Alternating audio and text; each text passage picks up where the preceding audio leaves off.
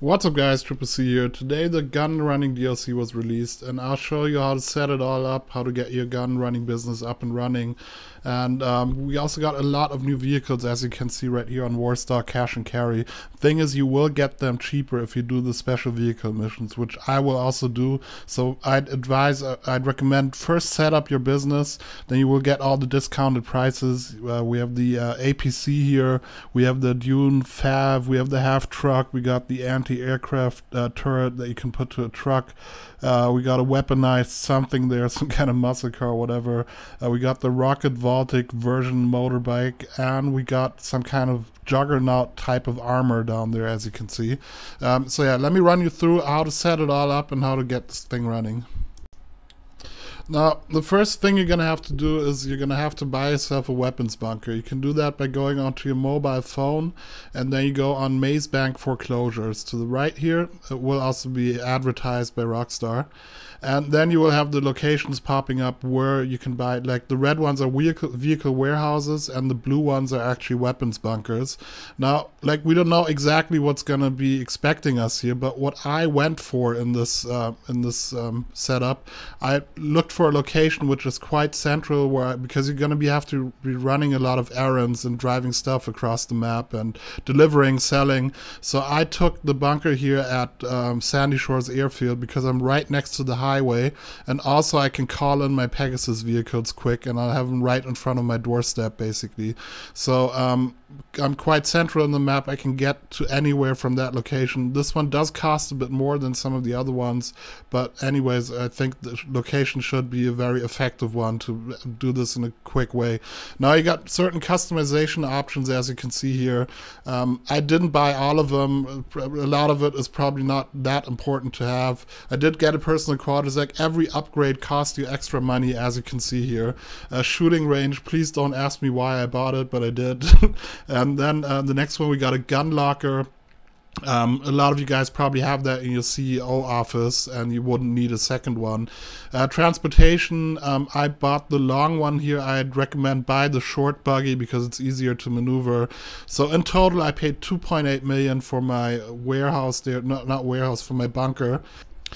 Now, the second thing I did immediately, you can also do this later if you don't have the money yet, but I got a mobile operations center. Go on the Warstock Cash and Carry site, it'll be the first option for 1.2 million, I think it was, 1.225, and then you got these 3 bays where you can basically set what function the bay is supposed to have. So that one I got a weapons workshop, second one I got a command center, and in the third bay I got personal vehicle storage, and then you can still customize your interior color. Not a lot of options there, unfortunately, but I went for the green. And then in total it cost me 2.1 million with all the customization options. So I bought that, and next step I'll go right over to the weapons bunker and get everything set up. So yeah, next step, I just took my buzzard, I flew right over to the bunker and checked it out from the inside. There will be a cutscene starting once you enter the bunker. This guy will come up, and it's just some incoherent babble. It's not that important. He was saying something about frog legs, that they were going to eat them, and if I wanted to join them for dinner. But we just drove around in this caddy here, and here you also see I got the long one, get the short one. So you can maneuver around here, little Austin Powers move there. And so yeah, he's just showing the bunker from the inside. Later you'll have more time to check it out solo and just walk around, check out all the different sections you have, the gun range, the research area and everything. Like you see right there, I'm just walking around now and taking a look and seeing what I can do from there. And here you see I just immediately came to my mobile operations center. So if we go in there, like the bays are all behind each other. First we're in the vehicle storage bay, and next one I think was the command center. Quite funny they added, no, weapon center, quite funny they added like a small dwarf, as you see there. Made me giggle. And now the last one, like these stations, I could not man them while I was in there. So you actually have to be on a mission, and then the people helping you can man those stations and take the appropriate actions. Now from there you can also start the special vehicle missions, which you have to unlock, and if you complete these, it should be like with the special vehicles before the Rocket Baltic and all, then you will get the discounted price, which I will definitely do. But before I'm gonna buy all the all the special vehicles, I will complete all the missions, because you do save some millions on that. Like, I think in total, what I saw here, it's round about 15 million what you would have to pay to buy everything right off the bat, and you can probably save 3, 4, 5 million if you first complete the special vehicle missions and get the discounted prices on all the vehicles.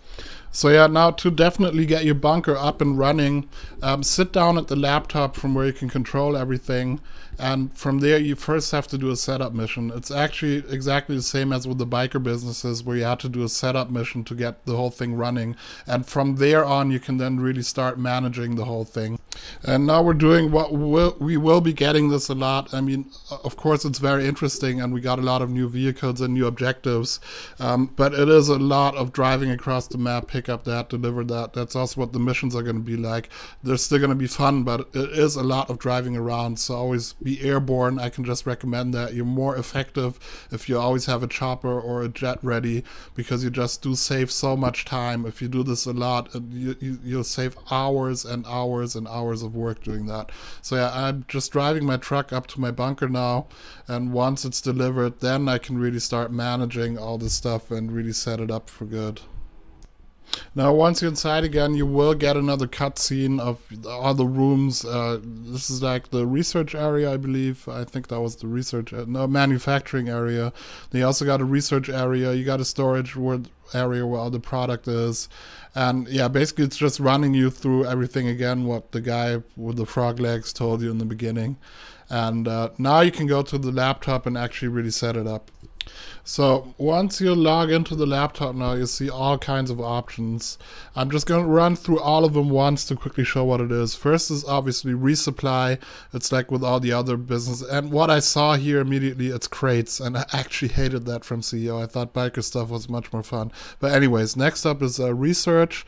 And then you can, if you have your research going, if you have personnel dedicated to doing research, you can get all these unlocks. For example, what I already saw, you can unlock liveries, you can unlock certain things for weapons like scopes and stuff, but also for your mobile operations center, because in the beginning it will only have one turret in the front, and you can also unlock all these. So definitely you will need to have staff also working on the research. Now, sell stock, obviously I just started up, I don't have enough to sell it yet. Next is manage staff. Now in the beginning, the default setting, the staff will only be assigned to manufacturing.